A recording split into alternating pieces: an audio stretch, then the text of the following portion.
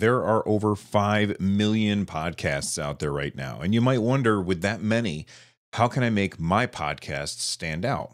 Well, I've got more good news. Over 460 million people listen to podcasts every day, and nearly half of the 5 million podcasts only have 3 episodes. So if we divide the total number of listeners by the number of podcasts that are actively posting, your podcast could attract a significant audience. But how do you attract those listeners? Well, if you're asking those questions, then you are in the right place, because today I'm going to cover what you need in order to create a good podcast, and I'm going to break it down into 3 categories: the essentials, optional equipment, and what I use. And stick around to the end, because I'm going to explain how you can make your podcast explode this year. Let's start with essentials. Podcasting is easier than ever. All you need is a microphone, and even your phone has a microphone. Now, I wouldn't actually recommend podcasting from your phone, but it is possible. Here, I'll show you how to use an app in order to record. I recommend Ferrite. It's pretty cheap, and it works really well. Basically, you're going to hit record, and then you're going to hold your phone upside down and talk into it. Be consistent in how you hold your phone, and ensure that your breath doesn't go into the phone, as that's going to make it sound bad. I recorded all of that using my phone. It didn't sound amazing, but, it wasn't terrible either. If you want better sound quality, I recommend getting a built-for-purpose microphone. I'll post links to everything that I mentioned down below. There are going to be different styles of microphones available to you. There's lav mics, which clip to your shirt, shotgun mics so that you boom out of frame, and my go-to, broadcast microphones, specifically dynamic microphones. When you're shopping for a dynamic mic, you want to decide how many people are going to be on your show with you in person. If your podcast is remote, then things get a whole lot easier, and you can use USB mics. However, if you have multiple people in a room together, things can get complicated, but we'll discuss that later.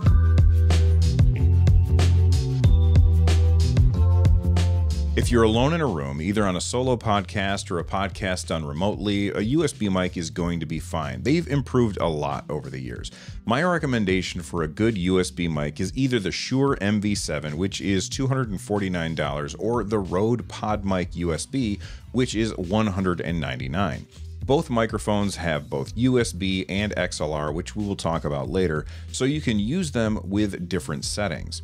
They also have a headphone input on the back, so if you've ever wondered why video podcasters tend to wear headphones when they're talking to people in the same room, it's so that they can hear how they sound. This is called monitoring. To start a podcast with a friend, you're each going to want to invest about $200 if you want to go with the Rode PodMics. Then do the show remotely. For remote podcasting, I use Riverside.fm. It's absolutely amazing. You send a link to your guest, they show up, you record, it edits everything for you at a super high quality. It's very highly recommended, and I use it all the time. Link down below. Besides microphones, you're also going to need headphones. If you already have headphones, you can skip this part, but I've been using the Audio-Technica ATH M50X for years. I'm a big fan, but the included ear cups are a little bit uncomfortable. So I recommend if you do go with these, then you should get replacement cushions from Wicked Cushions. Another option I'm considering are the Rode NTH 100s. I've heard really good things about them, but for now, my recommendation has to be stick with the Audio-Technica set. Doing a show remotely is fine. My podcast is a remote show, but there is something to be said about being in a room with your guests. The conversation will have a tendency to flow better, it'll feel more natural, and you don't have that slight delay that we've all experienced during Zoom calls where everybody starts talking over each other. If you want to level up your podcast and record in the same room with your co-hosts, these mics will still be useful thanks to the fact that they have the option of using XLR. Having more than one USB mic on a computer can cause problems. When you are ready for in-person podcasting, it's time to get an audio interface. An audio interface uses XLR cables to allow you to hook multiple microphones up at once. You can get something like the Focusrite Scarlett 2i2, which is very popular. This allows you to use 2 XLR microphones and 2 pair of headphones, and you can record it on your computer. It works great. but personally I would level that up to the Rodecaster Duo. This has 2 XLR inputs and 2 sets of headphones just like the 2i2, but it also has these smart pads and really nice faders for controlling your audio. The smart pads let you add music live while you're doing your show. You can hit the intro button, fade it out, start your show, and then at the end of the show, hit the outro button, fade it back in, all with the faders. And what's even better, no computer is needed. And because you are adding music during the show and everybody could hear the music during the show and all the sound effects, there's no need for you to edit when you're done. Plus, you can record it directly to an SD card right in the mixer, so you don't even need a computer for this setup. I personally use the big brother to this. It's called the Rodecaster Pro 2. It comes in at about $700. It's similar but bigger with more XLR inputs and more headphone jacks. If I were starting today, I would get the Duo unless I was doing a show with more than 2 people in the room. Next, let's discuss lights. You might be wondering, why would I be recommending lights for your audio-only podcast? You don't need lights, and an audio-only podcasts are great. But remember at the beginning when I mentioned the secret to making your podcast explode this year? It's video. Video podcasts have a huge advantage over audio-only podcasts because of YouTube. YouTube has 2.7 billion monthly active users, and it offers the discoverability that audio podcasts just don't have. If you're going to record a podcast, you may as well turn on a camera and make a video version for YouTube at the same time. Yes, it will complicate your workflow, but you are going to be glad that you did. For example, my current podcast gets roughly 3,000 to 6,000 downloads per episode, but the YouTube version of the podcast gets around 20,000 views per episode.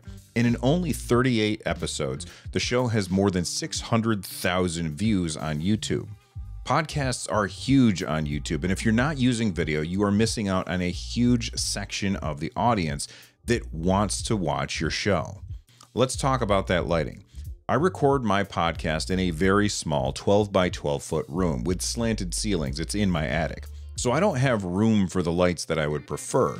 If I were in another room, I would probably go with the Godox SL 60 watt light for $140 and the SBUI softbox for $75. I bought these and I loved how they looked, but they were just too big for this particular room.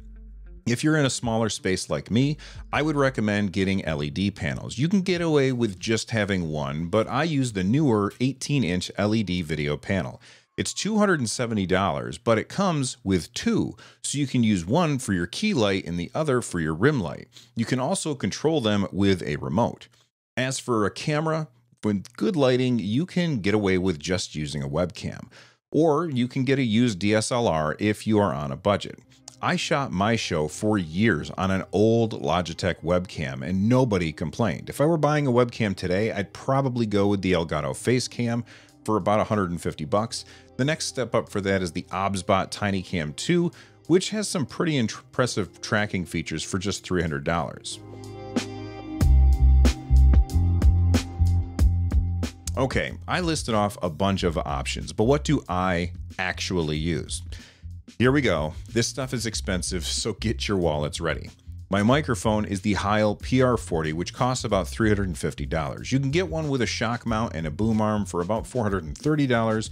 I use the Rode PSA-1 Plus boom arm because my old boom arm broke after using it for years. It's an XLR mic and it goes into the Rodecaster Pro 2, which is about $700.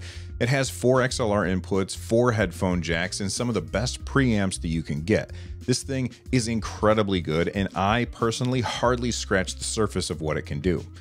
Next up is the camera. I'm shooting this on the Sony a6700, which is total overkill for what I do, but I wanted something that was future-proof. The lenses that I use are the Sigma 16mm f1.4 for talking head stuff, but lately I've been leaning on my Tamron 17 to 70mm lens that has an aperture of f2.8. I run the camera into my capture card with Elgato HD60X. You can plug this camera directly into the computer, but I already had the capture card, so I figured why not use it.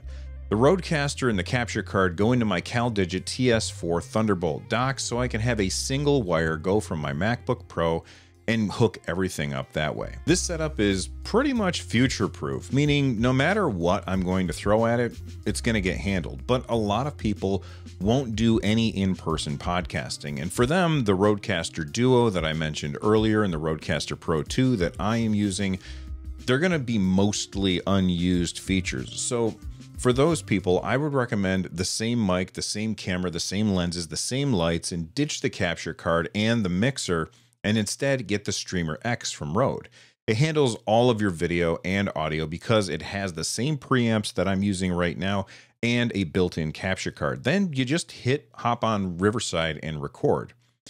This gear is pretty top of the line, but gear does not make a show great. What makes a great show is lots and lots of bad shows. And if you want to know what I mean by that, then check out this video right here. Thanks for watching.